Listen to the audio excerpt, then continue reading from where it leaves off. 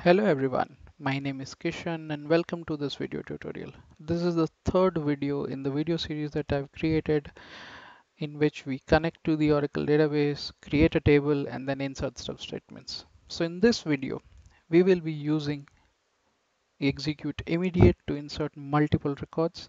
But before I do that, let me show you how we can use bind variables also to insert data into the tables. So let me just walk through the code that we have in front of us right now. So this is the code from the previous video. What we did is we imported the module that we needed, that is CX Oracle, to connect to the Oracle database. Then I created a connection, which is basically a gateway between your Python script and the database. That connection is created like this. You use CX Oracle.connect and then pass in the database string. Once the connection is created, if there are no exceptions raised, it will go to this else block, and here we just print the connection version. And then I have a nested try catch here as well. So here I'm trying to create a cursor.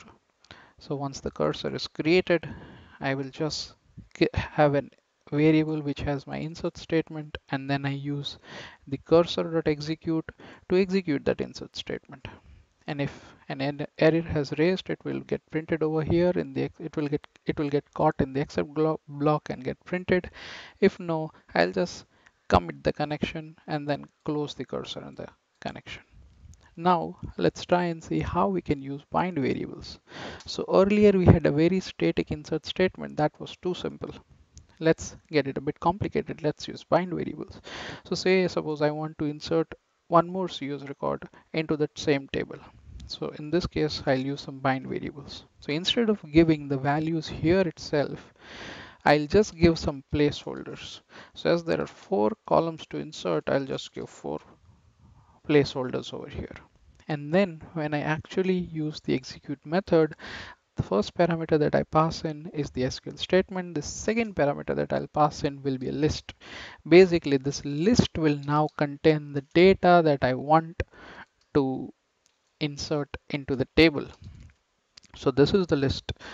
So let's insert the first name of a CEO. Let's take Bill Gates example. So it will be Bill Gates.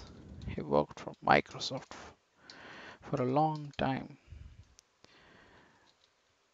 Microsoft, and his age of 64 as of now. So Bill Gates, Microsoft 64.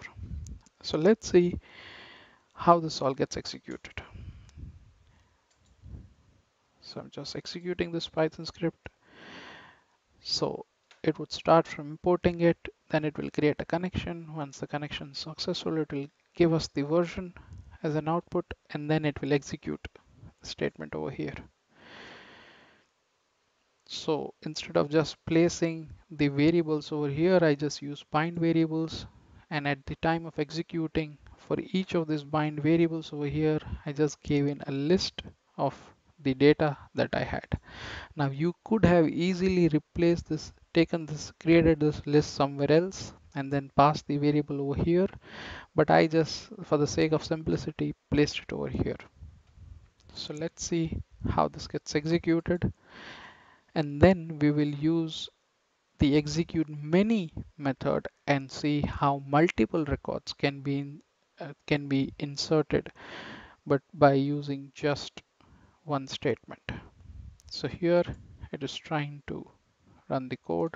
Here is the SQL server that I have. I'm sure it is, as of now, it has inserted the record.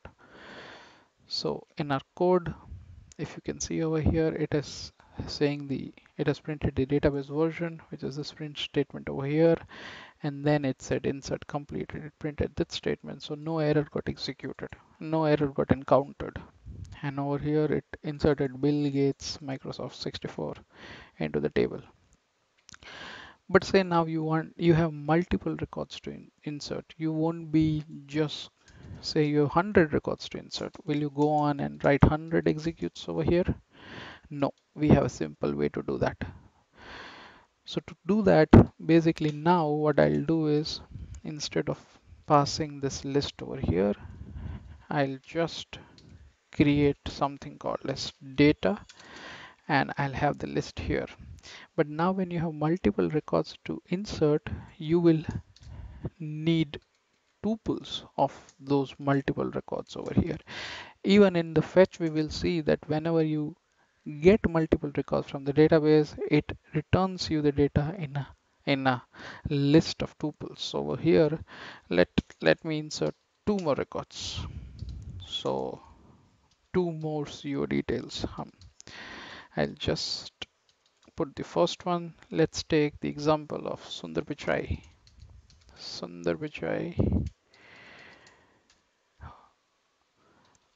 works for Google and he's the age of say 47.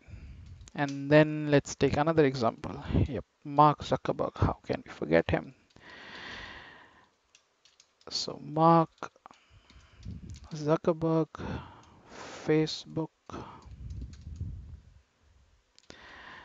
and the age of just 35.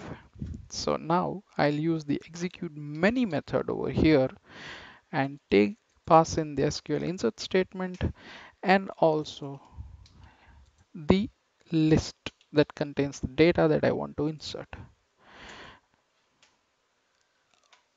I just clicked somewhere else, left click and run the file in Python. So it will connect to the database using this connection string. If everything goes fine, it will go to the else block, print the version. Then there is a nested try catch over here. It will then create a cursor. Then it will use this execute many method, and in this we have passed two parameters. The first one is the insert statement with defined variables, and the second one is the list of tuples, which are the data that we want to insert into the table. And if it will get any error, it will print it out here, else I'll commit the connection, and at the end I'll just close it.